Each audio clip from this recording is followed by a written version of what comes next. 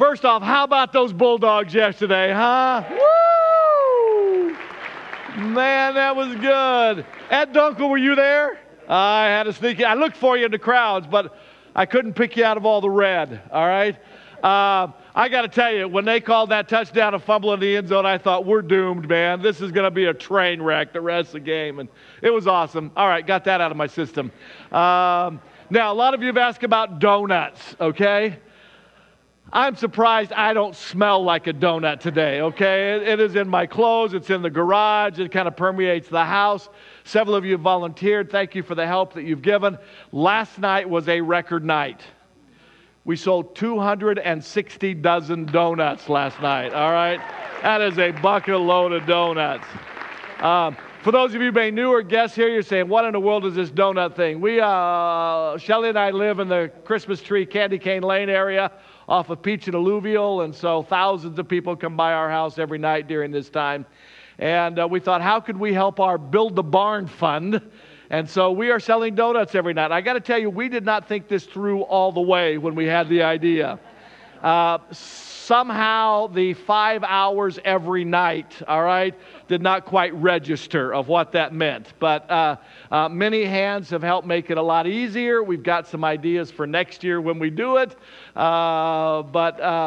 It's going very well. Some of you saw the Channel 24 news, all right? They came out 3 times in one night. They were very nice and gracious. I thought it was one of the best spots I've ever been interviewed for, though I always try to tell them, I have a face for radio. You should not put me on TV.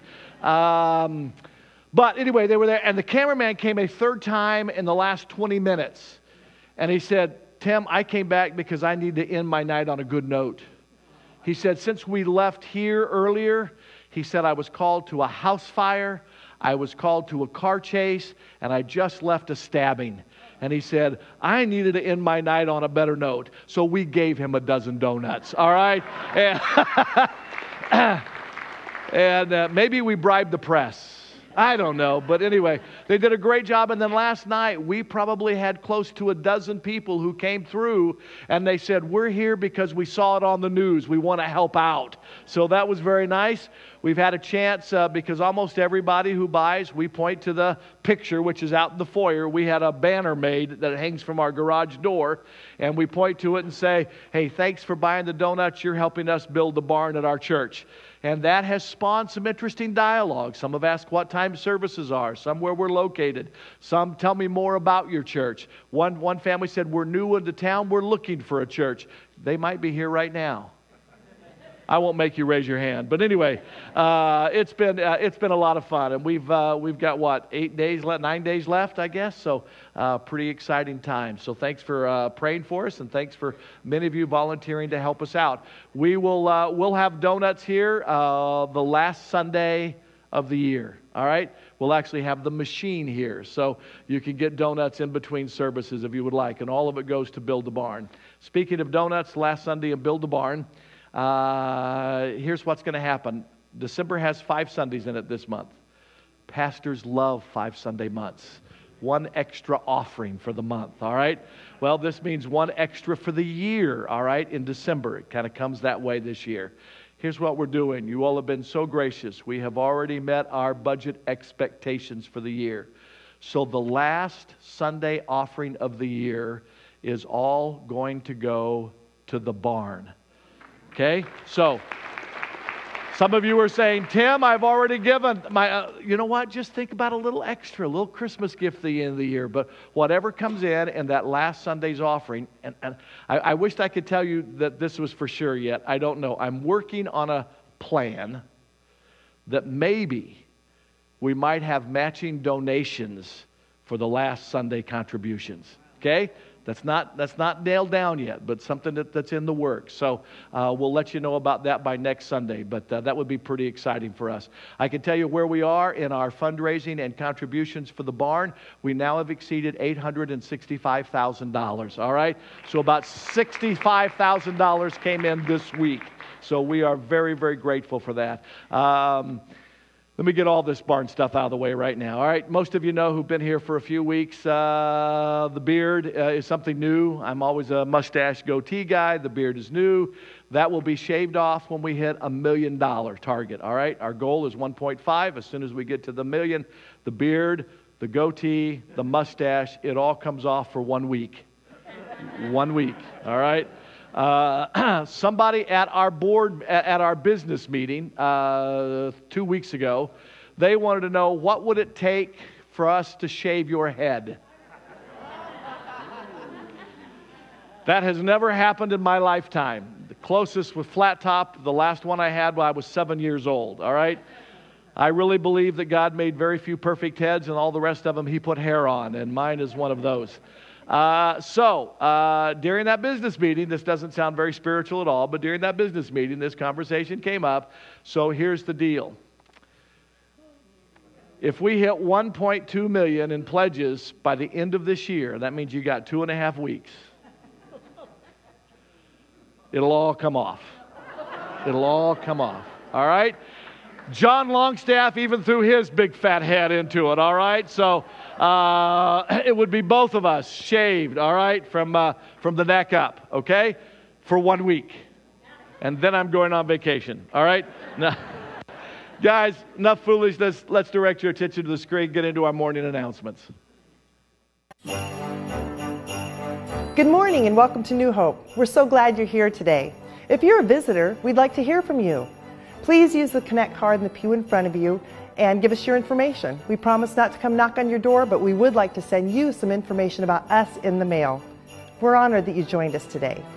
And if you're not a visitor, but you're a member, we'd also like to hear from you. If you have prayer requests or an address change, use the same Connect card.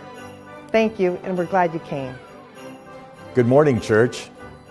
I would really enjoy getting together with you on a personal basis. Whether for medical issues you might have, we could pray about, or personal concerns, or any other reason. I would love to have the opportunity to meet with you anytime. You may even know someone that you would like for me to visit. I'd be glad to do that. My email and phone number are on the church website. Or you can call Angel in the office and she will give you my information. Thank you for this opportunity, and I'm looking forward to visiting with you very soon. God bless. Good morning, ladies. We have some exciting things coming up for you in 2019. We're developing several clubs for you, and the first one up is a book club. There's more information on that later, and we'll have a meeting, but what I'd like from you today is if you're interested in being one of the hostesses to one of the book clubs, because we'll probably have several of them, please email me on our church website, and I'll be in touch with you. Thank you for considering this wonderful ministry. We're going to have a great time. Let's all get involved.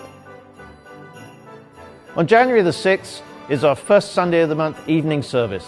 It's at 5 p.m. in the sanctuary. It's a family-style service, and we have communion.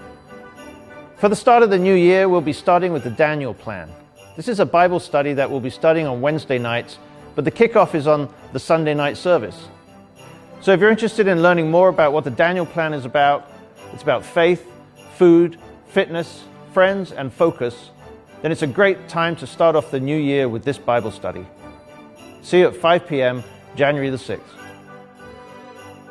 We just want to let you know about all the Christmas services that are coming up this month. On the 16th of December at 5 p.m., we have a special production of the Kids Play. That'll be the Christmas Express. So that's in the sanctuary at 5 p.m. on the 16th.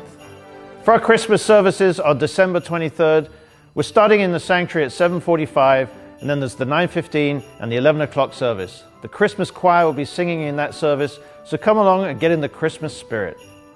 This Christmas Eve, we have two services. The first one is at 4 p.m., the second one is at 9 p.m., and it's come as you are, dressed however you like, whether you're dressed to the nines or you're still wearing your pajamas. Come along and join us for Christmas Eve at New Hope. Calling B37. Mark your cards. Let's play bingo. B37. Hi, everyone. This message is for our seniors, prime-timers, and you who are over the speed limit peeps. Join us Tuesday, January 8th for our seniors lunch. It's potluck style and bingo. Sign-up sheets coming soon.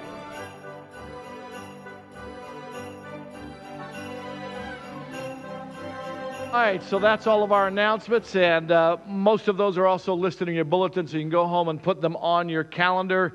Don't forget today, 5 o'clock, there is a caveat to the Christmas Eve service announcement where it says, come as you are in your pajamas. That includes a robe. All right? You must have the robe on if you come in your pajamas, all right? After the service today, you're going to see Tom Shasky out there at a set of tables. He is selling Shasky Farm nuts today, and that is a fundraiser for our high school camp, winter camp that's going on. So if you need a few more nuts around your house, stop and pick some up. There are all kinds of flavors. They're very good, and it will help some of our kids make an easier time of going to camp. The tables are also out there for the prison fellowship gifts, and so if you forgot yours, please see Janice at those tables. Make arrangements of how all of that is to take place. All right? Let me highlight now a few prayer requests. Reba Chamberlain, who broke her second hip the day after Thanksgiving, has now finished her 2 weeks at skilled nursing through lots of physical therapy. She is being transported this morning, maybe even during this service, to the place that she called home before she broke her hip, the other hip, the second time, back to Apricot Mornings, not far from our house, and she is doing very well. Woody Imke, been part of our church family for many years, sits about 3 rows from the back, usually in the 11 o'clock service. He is a candidate for hospice now. They were to do an evaluation on Friday. Do you know if they got there late Friday afternoon? Okay.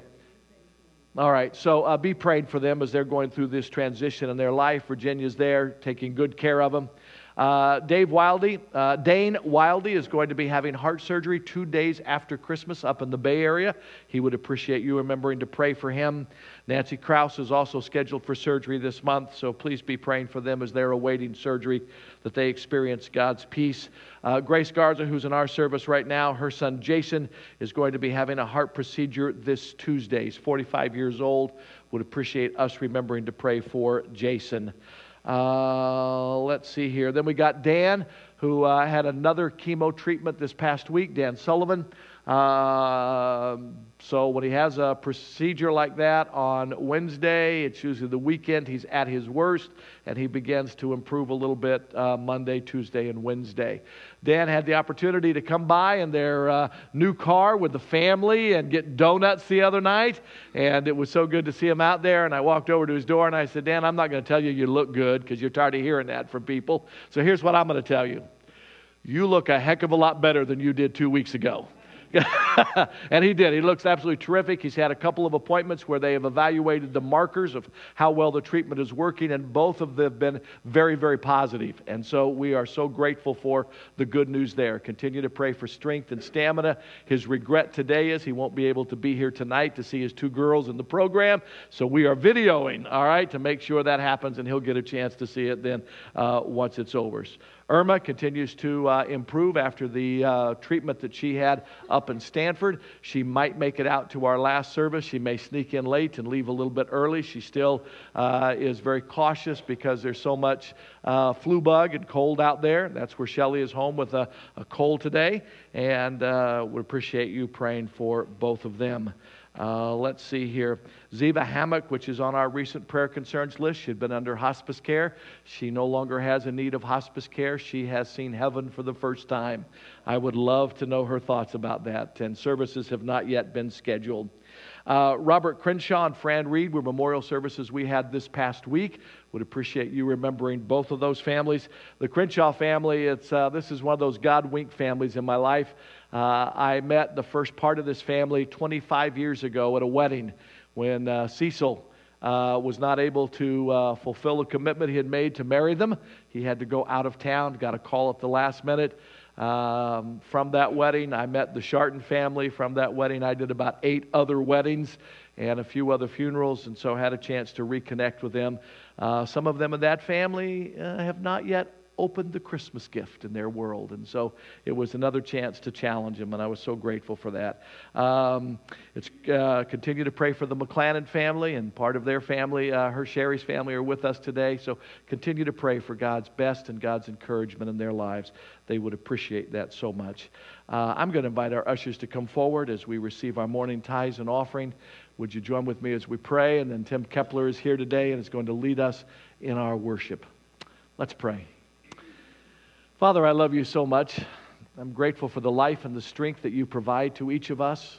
I'm grateful for the joy that you bring into our life, even in other seasons besides Christmas.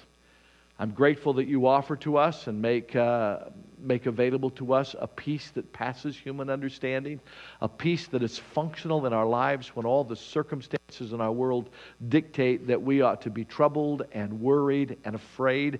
And yet you say in the midst of the storm, you have a peace that brings us calm. Paul said not only does it calm us down, but even in the midst of the storms, in a prison cell, we can find contentment in the peace that you provide. And so for those who are here today, Lord, some are going through some storms. Some of them are their physical challenges. Some of them are family matters. Some of them are financial in nature. Storms come in all kinds of shapes and sizes. But Father, it's not the storm that determines our peace. It is your Son, our Savior. And so, Father, if we haven't learned that yet, I pray that there will be something said, either in the music, in the prayers, or in the message today that pokes and prods and encourages us to know that you have a peace and a joy that is not dependent upon anything but a healthy relationship with you. And Father, it doesn't take long periods of time to get healthy and right with you. It takes a singular moment that says, God, I'm sorry. I've done it my own way. Even as a Christian, I've tried to work my way out of this own plan or predicament. I've tried to make myself feel joy. Lord, I'm ready to give up on that. I'm ready to say, God, I can't.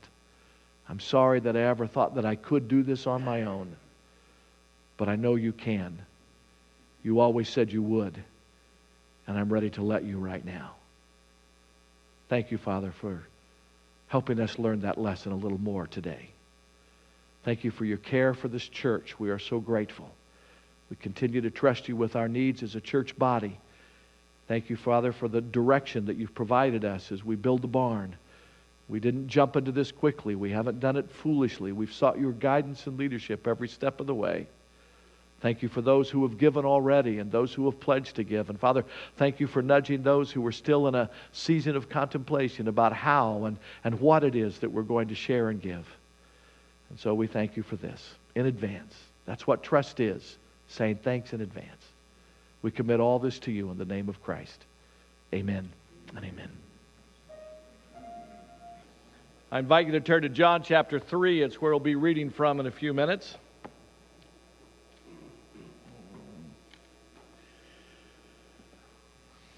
Before I get to John 3, first off, I want to say thanks to Mark.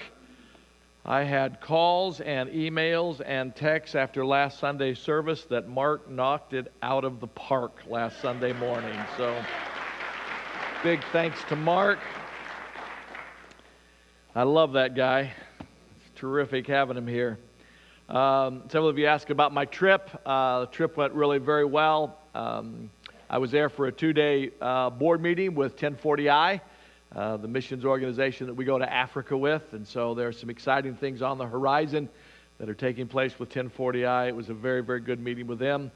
I also went to see my son, my oldest son, Brant. Some of you remember. He's now living in Oklahoma, just moved about 3 weeks ago, about a month ago, to Ardmore, Oklahoma.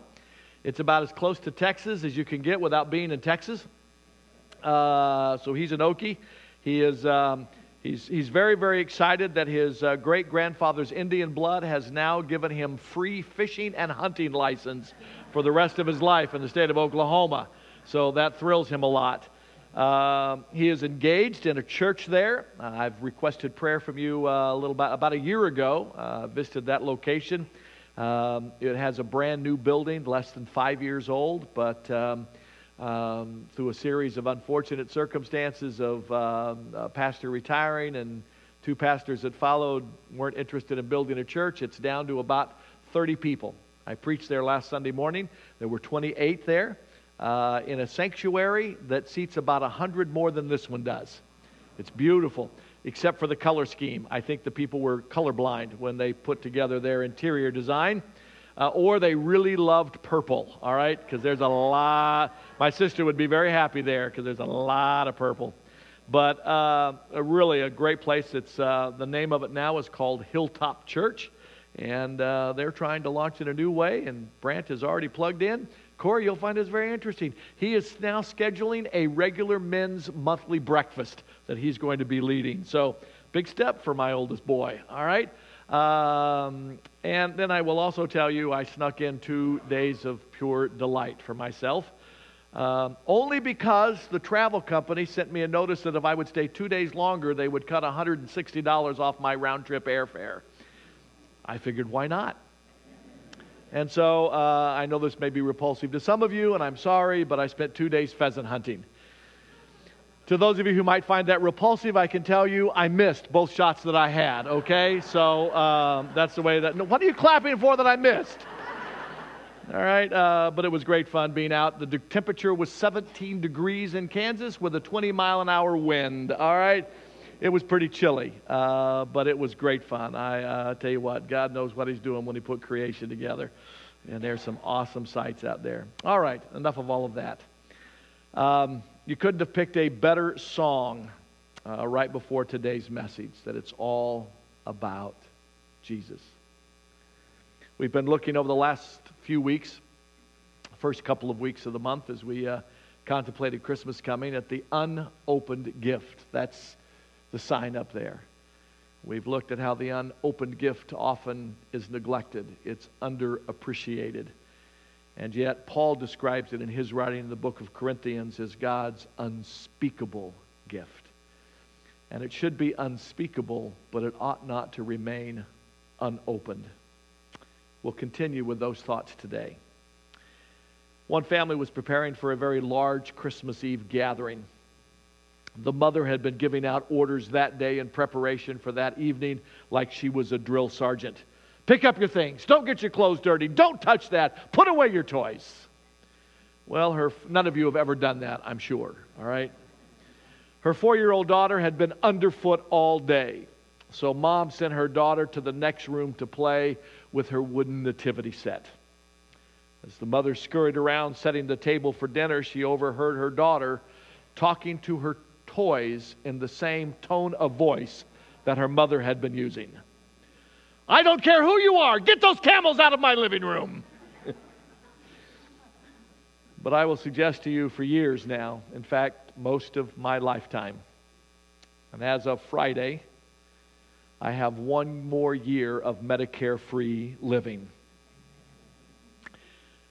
And for most of my lifetime, there have been many, many attempts to get more than camels out of the living room at Christmas time. You see, there has been this repeated and I believe even concerted, intentional effort to get Christ out of Christmas. Everything from removing Christmas carols from public schools as much as possible, to banning nativity scenes on public property, to taking the name of Christ out of any connection with Christmas in public life. There's been this persistent and unrelenting push for decades now to remove any influence that God may have in this very special holiday. I am so glad that the movement of about 5 or 6 years ago to stop saying Merry Christmas and to say Happy Holidays, I'm glad that that pretty much has failed. I don't hear that very often anymore in the stores or in the neighborhoods I go in. I love on our street hearing all of the children whose heads are sticking out of the roofs of their parents' cars. Sometimes half a leg or an entire leg is hanging out a window, all right? They're straddling the door window. Clovis Police was one time asked by some of the neighbors a few years ago if they could have a presence in the neighborhood just to keep things under control, and they said, you don't want us in your neighborhood. We would have to nail down every offense then that we see, and there are a lot of offenses, all right? People being hauled in trailers, all right? But it's cool. But there's so much fun hearing the children, especially if they're missing a couple of teeth, say Merry Christmas as they drive by. There is just something extra special about that. It was back in 1991, 27 years ago, when Dave Barry, a writer, commented on the effect that this phenomena of getting Christ out of Christmas was having in the state of Florida where he lived. And he wrote these thoughts. He said, to avoid offending anybody, My son's school has dropped religious themes altogether, and now they only sing about the weather. They hold their winter program in February, and they sing such songs as Winter Wonderland, Frosty the Snowman, and he said, there's a real song out there I didn't know about, Susie Snowflake. All of which he says is pretty funny because we live in Miami. Frosty the Snowman, Susie the Snowflake, Winter Wonderland in Miami.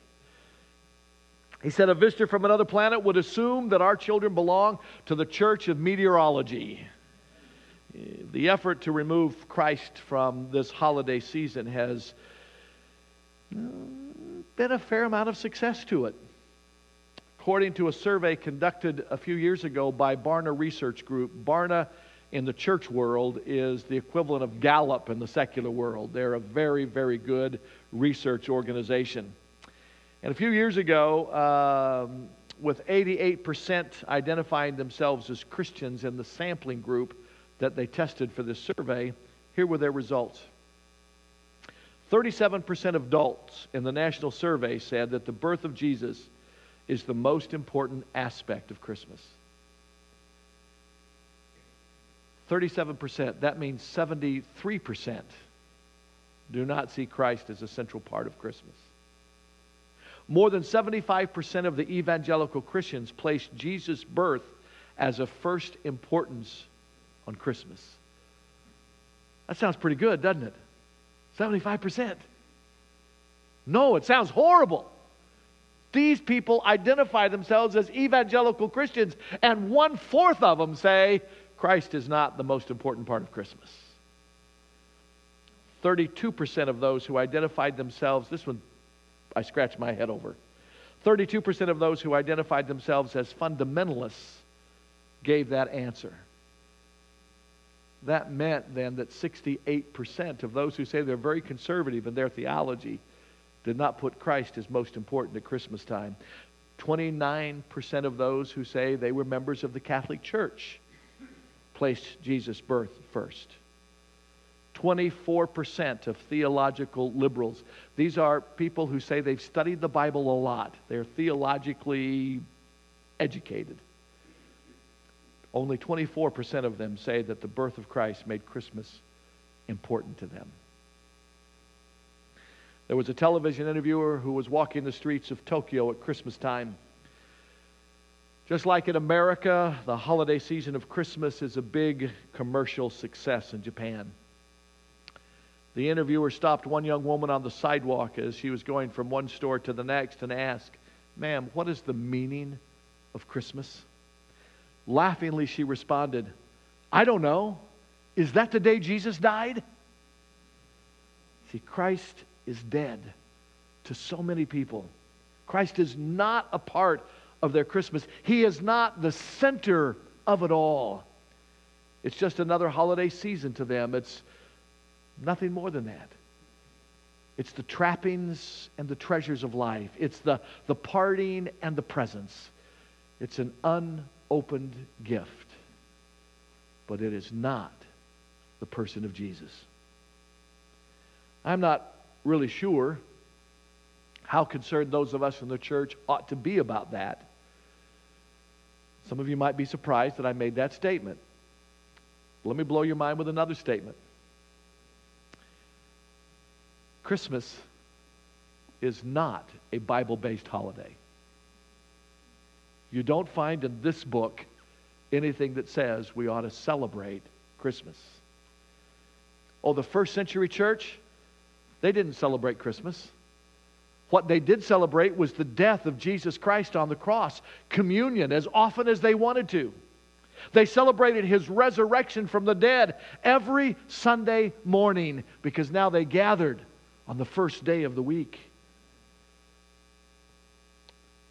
But it didn't take 1,000 years for the church to decide we need to celebrate His birth. It's not found in the Bible, but the celebration of Christmas was developed a little over 1,000 years ago.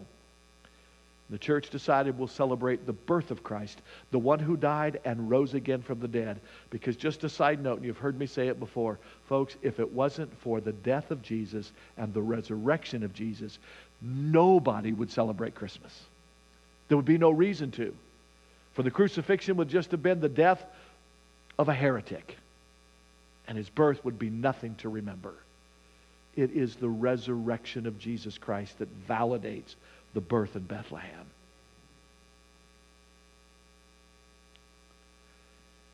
After all, it is in the story of the baby that's found in the manger that we hear about the greatest gift that man has ever received, presented in the most humble of wrappings, wrapped in swaddling clothes. Given that God has offered to us such a lavish, lasting, and loving gift, how can we make other people know more about this gift that represents us so much? I think the first thing that we need to realize about this dilemma is that people really do have trouble understanding the gift that God has given to them. They're accustomed to work and to play and to family and to life, and to think about death and what comes after death does not come easily to most of us. Let's read John chapter 3, verses 1 through 15. Follow along with me if you would. Now there was a man of the Pharisees. Let me pause. Pharisees and another group called Sadducees were the leaders of the Jewish faith and religion. They were the most educated, well-taught, and they then became the teachers to the people of the Old Testament truths and principles. They knew the law backwards and forwards. They knew it so well, in fact, they thought they could write laws of their own. They also were the ones who knew all the prophecies of the coming Messiah, and they were the watchmen that were supposed to be looking for the signs that the Messiah had come and there was going to be a change in the world. So that's who this guy is that shows up. A man of the Pharisees named Nicodemus, a member of the Jewish ruling council. He had power, he had position, he had knowledge. And he came to Jesus at night. Now, what was this guy's name? Yeah, this is the first episode of Nick at Night. Some of you have heard that so many times you're sick of it, all right? He came to Jesus at night and he said, Rabbi, we know you are a teacher who has come from God, for no one could perform the miraculous signs you were doing if God were not with them. Notice something interesting. This Pharisee, who knew the prophecies of the Messiah, saw a parallel between them and Jesus. But notice something else. He didn't whisper a word of it to the other Pharisees. I don't know if it was out of fear. I don't know if it was out of intimidation. But this Pharisee says, I see something in this man that looks like a Messiah. And he sneaks to him at night and he asks his question. In reply, Jesus declared, I tell you the truth, unless a man is born again, he cannot see the kingdom of God. There's a whole lot in this one verse. Unless a person, a man, a woman, is born again, they will not be a part of and will never see the kingdom of God. What does all that mean? That connects God of creation and God of the Old Testament to the sitting Messiah in front of Nicodemus. Nicodemus knew the Old Testament well. He knew that God had shaped and formed man out of the dust of the earth. But until God breathed into him his own very own life, he was just a lump of clay. Jesus was telling Nicodemus, Nick, you're just a lump of clay until you're born again. It was prophetic in the sense that later on the Scripture would say that we are born dead in our trespasses and sins. We must be born again with what? With the very life and presence of God in us. And then Nick really I know there is no such thing as a stupid question, except for the one you don't ask, but this one was pretty stupid. This very brilliant man looks at Jesus and says, how can a man be born again? Surely I can't enter a second time in my mother's womb. I got to be honest, that's a dumb question. But Jesus answered. Dummy? No, he didn't. That's not him red. All right, that's not him red. Jesus answered, I tell you the truth. Unless a man is born of water, physical birth, and the Spirit, he cannot enter the kingdom of God. Flesh gives birth to flesh, water, but the Spirit gives birth to spirit. You should not be surprised at my saying, you must be born again. Nick, you've studied the prophets. You shouldn't be surprised by this. You saw enough to come and talk to me. You ought to know better than this. The wind blows where it pleases. You hear its sound, but you cannot tell where it comes from or where it is going. So it is with everyone who is born of the Spirit. He asks another question. How can this be?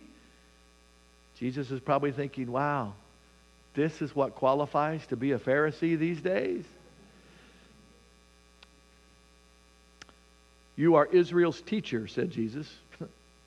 I think this was a smackdown. You're a teacher, Nick.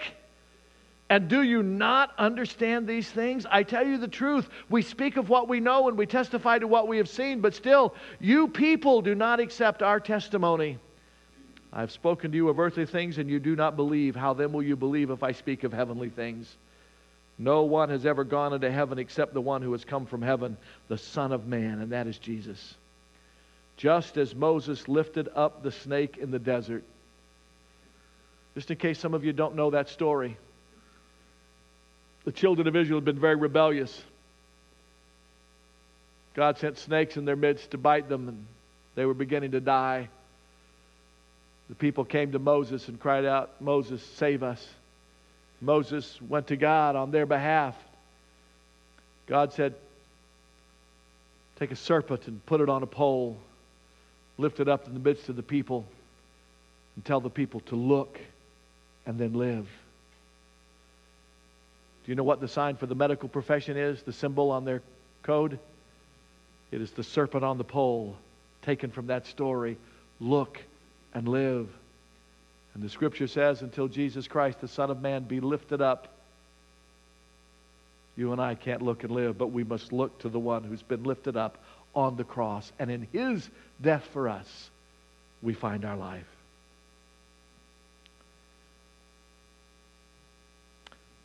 Just as Moses lifted the snake in the desert, so the Son of Man must be lifted up, that everyone who believes in Him may have eternal life. Wow.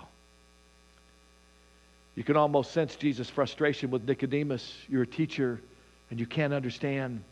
Nicodemus, one of the most educated in his world, and yet he had trouble figuring out what Jesus was trying to teach him. But it's hard to blame him. Even 21st Christians have trouble understanding all there is about their faith in Jesus Christ, and even more so, 21st citizens have a difficult time wanting to know, why do I need a relationship with this person called Jesus? One pastor had attempted to illustrate the free nature of God's gift of salvation. And he stood on his pulpit one morning and he pointed to the poinsettia plant there that was in front of his podium, just like this one is in front of mine. Now, I was raised in a home where both my parents and all my grandparents were Okies. It is okay to call us Okies. Just do not call us ditch bank Okies, okay? Now you're crossing the line. That's very disparaging, all right? Raised in that family, we always heard this plant as a poinsettia plant, all right? As I got older and around more people with class, I learned it is said poinsettia, all right? So whichever way you say the name of this plant, this pastor used an illustration. And he pointed to the plant and he said, whoever wants this beautiful Christmas poinsettia may have it. All you have to do is come up and take it. There was a woman who was sitting on the front row, timidly raised her hand, and she said, Pastor, I'll take it. He said, great, it's yours. Come on up and get it. But to his surprise, she nudged her son and said, son, go get it for me. No, the pastor said, condition for this gift is you must come and get it personally. You cannot send a substitute. So she shook her head. She was kind of bashful. She said, I don't want to go up in front of the crowd. The pastor waited again. It was a gorgeous flower, unusually large, wrapped in red cellophane, gold satin ribbon. It was set in front of the pulpit to brighten their sanctuary during the holiday season. Several had commented how beautiful the plant was. Now it's free for the taking. Someone snickered and said, "What's the catch, Pastor?" "No catch," he said. "It's free." Nobody moved. A college student said, "Is it glued to the stand?" Everybody laughed. "No, it's not glued. No strings attached. It's yours for the taking." "Well," asked one teenager, "can I get it after the service?" He shook his head. "You must come now." He was beginning to wish he had never started this little illustration, when all of a sudden a woman from the back stood up, walked forward, quickly grabbed the plant, headed back to her seat before she changed her mind. As she returned to her seat carrying the free gift, the preacher was so excited he launched with great enthusiasm into his scripture text for the day, Romans 6:23. "For the wages of sin is death, but the gift of God is eternal life through Jesus Christ our Lord." When the service had ended, most of the people left. The woman who had claimed the poinsettia plant approached the platform where the pastor was picking up his Bible, preparing to leave. "Here," she said. She held out a piece of crumpled paper in her hand and she dropped it on the table up front. She said, "The flower is too pretty for me just to take it home for free. I couldn't do that with a clear conscience." He looked down, and that crumpled piece of paper that she had thrown there was a $10 bill. Some of you are saying, "Tim, what's the purpose of the story? What does it illustrate?" I suggest to you it tells us that people have trouble, particularly in our current culture, of thinking anything is free, especially from God. We need to somehow explain to folks God has given to the world a gift that costs them nothing. There are a lot of symbols during the Christmas season, and many of them represent something. Mistletoe, wreaths, candles, they all have a symbolic meaning. I've always admired the beauty of poinsettia plants. They were named after a guy by the name of Joel Poinsett, who happened to be a minister to Mexico. He was a native of South Carolina. He introduced them to America in 1825. In Mexico, this plant is called, and I can't pronounce it in Spanish, but it's called the Christmas Eve flower. It is truly the quintessential Christmas plant. When you see them appear in stores, you know that Christmas is not very far away. Traditionally, that star-shaped leaf pattern is said to symbolize the Star of Bethlehem, and the red color represents the blood sacrifice of Jesus for all of our sins. Just as this beautiful plant draws our attention to Christmas, the star over Bethlehem drew the attention of the Magi to bring them to the place where Jesus was. People around us have difficulty understanding that salvation is a free gift that they must receive. You see, our culture wants to earn everything that it gets. We want to clean ourselves up before we come to God. Or some people believe they don't have to come to God on His terms because they've already established their own terms for being good with God. And they believe that they've met those terms they've come up with, and yes, they'll get heaven when they die. Or some people simply believe they're not as bad as some folks, and certainly better than others, and so they're surely going to make the mark. You see, when we think that way, what we're doing is we're pressing a $10 bill into God's hand and we're saying, "See you in heaven, God." And Jesus said in John chapter 1, verses 11 through 13, that doesn't work. You can't do it that way. Listen to what Jesus said. Jesus said, "I've come to my own, and my own have not received me. But as many who receive me, to them I will give power to become the children of God, even to them who believe on my name, which were born." How? Not of blood, nor of the will of the flesh, nor of the will of man, but were born again by God. What does this mean? It means that you can't come to be a Christian based on your heritage. It doesn't make any difference who your parents or your grandparents were. Just the fact that my grandfather was a preacher and my dad was a preacher and I'm a preacher doesn't mean that either of my sons were going to be a preacher. Just because both sets of my grandparents were Christians and both of my parents were Christians doesn't mean that I was a Christian. I was not a Christian until the third Thursday of June in 1960 in a small chapel at Hume Lake Christian Camp, where I walked down an aisle and knelt at an altar and I gave my life to Jesus Christ. Then I was born again. Up till then, just a sinner who needed a Savior. We can't become a Christian because we've decided that we're good enough. That would be described in Jesus' words as the will of man. And the will of man doesn't determine whether we go to heaven or hell. We can't become a Christian because somebody else has decided for us. Just because my mama wanted me to be a Christian did not make me a Christian. It must be our choice. We must receive the gift and open it. We have to accept the gift on God's terms, not ours. You can't buy this gift. You can't earn it. You can't collect brownie points or green stamps. Only about half of you know what green stamp means, all right? The rest of you I'll explain some other time, all right? You have to accept God's gift in God's way. And what is that way to receive Jesus? And maybe some of you who've sat in church many, many times, you've never yet really done this. You've never yet opened the package for yourself. This is not complicated. I'm not going to make you come get a poinsettia plant. But I am going to challenge you. If you've never taken these steps, take them today. You can take them sitting in the pew right where you are. Number one, you must believe. Kathy, our neighbor, and her front yard decorations added a new piece to her decor outside, and it's brightly lit word, single word, believe, right on the corner. John 3:16. If you know it, quote it with me. For God so loved the world that He gave His only begotten Son, that whoever, what? Believes in Him shall not perish, but have everlasting life. The second step in this process is illustrated for us in Acts chapter 3, verse 19. Repent and turn to God so that your sins may be wiped out and that times of refreshing may come from the Lord. Man, when guilt is gone, you're refreshed. When condemnation for your past misdeeds is taken out of the picture, you are refreshed. When your life has been made white as snow, that is refreshment. Believe, repent. Third step, confess. Romans 10:9. If you confess with your mouth Jesus is Lord, believe in your heart God is raised from the dead, you will be saved. None of those is a purchase price, but it's the appropriate response that God requests for you and I to accept His free gift. So you and I should realize that people have trouble understanding that God will give them a gift. They have trouble understanding God's idea of what salvation is all about. So that's why we need to realize how important this gift is.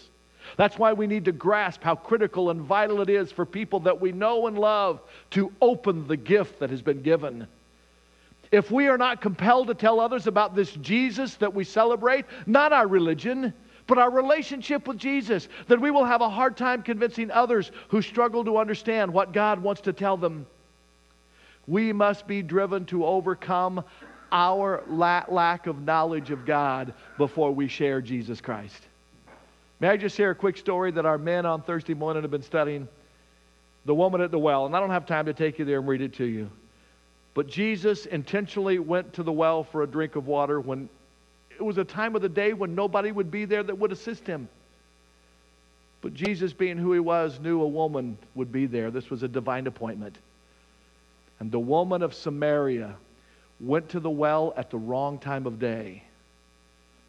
They always went in the morning and they always went in the evening. They never went in the middle of the day. Why did this woman do it? Because she wanted to avoid the people of her town. She didn't want to be with the little gossiping biddies of her community. And so she wanted to go alone. Why? Because she had a very checkered past. And when she met Jesus there and she had this encounter with the Messiah, and He offered her His unconditional love and forgiveness, and she took it, you know what the Scripture says? She went off to Bible college so she could learn how to share her faith in Jesus. No, it says she went right back home and found the people she had been trying to avoid She went to the very people she didn't want to have contact with. And she said, guys, you got to follow me. I know it's the wrong time of day, but you got to follow me back to the well. And I could hear them saying, why do we have to do that? She said, come on, I want you to come hear a guy that's going to tell you everything you've ever done in your life. I'm not sure that's a really good evangelistic way to try to get people. Do you want God to tell you everything you've ever done? He already knows it. But somehow it worked for her. And the people followed her out. You see, Jesus had told this woman, ma'am, I know you're looking for love, but you're looking for it in all the wrong places. That's the origin of that song, I think. She had had 4 husbands, and the man she was living with, she was not married to. And Jesus didn't say, go home, dump that dude, go back to the first guy. He didn't say, go get married first.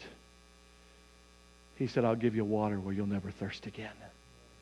And she ran right back to town, brought all these people out. And if you read the scripture, it says, many accepted Jesus right then. And if you read on farther, a few more verses, it said, many more came to know Christ.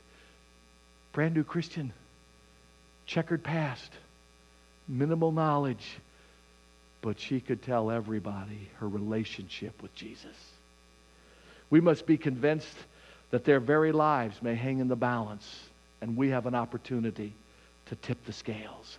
We must be convinced that God believes that this gift was worth the sacrifice that He made of His Son for our salvation. You see, God gave, God sacrificed His only Son so that we could be saved. It is not a trivial gift. It is not a nice gesture. It was a sacrifice of great love for you and me. Let me wrap this up. One person wrote a poem of how they have reminded themselves of this very fact every Christmas. It finds its root in for God so loved the world that He gave. It's Christmas time at our house, and we're putting up the tree. I wished I could find some simple way to remember God's gift to me. Some little sign, some little symbol to show my friends who are stopping by that the little babe was born one day, but He really was born to die. Some symbol of His nail-pierced hands, the blood that He shed for me. What if I hung a simple nail on my shining Christmas tree? A crimson bow tied round the nail as His blood flowed so free to save each person from their sin and redeem us from eternity. I know it was His love for us that held Him to the tree. But when I see this simple nail, I'll know He died for me. It may seem strange at Christmas time to think of nails and wood, but both were used in Jesus' life to bring us something good. From manger bed to crown of thorns, to death at Calvary, God used the wood and the nails to set all people free. So celebrate God's greatest gift. Give thanks in Jesus' name. The wood, the nail, the blood-red cord. This is the Christmas nail. It is to be hung on a sturdy branch, a branch near a trunk, a branch that will hold such a simple spike without being noticed by well-wishers, dropping by to admire our tinseled tree. The nail is known only to those who understand its meaning, understood by heart that knows its significance. It is hung with thought. The Christmas tree foreshadows the Christ tree, which only He could decorate for us, ornamented with nails and blood as this. The birth of Jesus only is significant because of His death and His resurrection. When Shelley and I decorated our front yard last year for the first time in the neighborhood in which we now live, there was some intentionality behind it. We have two small little hills in our front yard, raised places. On one hill is a blow-up nativity set. It's Joseph and Mary and baby Jesus. On the other little hill are 3 Christmas trees. 3 wooden Christmas trees. For us, it was symbolic of the 3 crosses that are seen most often on Calvary's cross. 2 thieves and Christ. 1 thief left the gift unopened. 1 opened it quickly to his blessing and his glory. And the one in the center paid the price. In that middle tree are the stories of the birth and the resurrection of Jesus. I marvel sometimes at people who walk by and they say, look at those 3 trees. I wonder if there's any meaning to that. And I get the chance to tell them, read the verses. Do you find ways to share the gift of Jesus at Christmas in such a way that others can understand it? Let's pray. If you've never invited Christ in your life, why don't you do that this morning? Believe, repent, and confess Jesus as Lord and Savior. Use your own words, nothing fancy, no formula, just an honest confession of the soul. If you know Jesus, ask Him to give you the eyes to see the opportunities that He'll provide for you over these next 10 days to share the message of Christmas in a very powerful way. Become the woman of Samaria. Father, thank you for this season. Thank you for the opportunity to celebrate the greatest gift you've ever given. He came in secret. He died in public humility. But 3 days later, He rose again with the power of glory, pulsating through everything that He said and every movement that He made and every prophecy He fulfilled. May the power of His resurrection be real and evident to those who are here today. For those who need to invite Christ in their life, open the gift this year and let it be a real celebration of the true meaning and purpose of Christmas. And to others of us, may it pulsate through us with the courage to share with those who seemingly can't understand the free gift of Jesus Christ. In Christ's name we pray. Amen and amen. God bless you. Have a great day. 5 o'clock today, right back here. Watch our kids.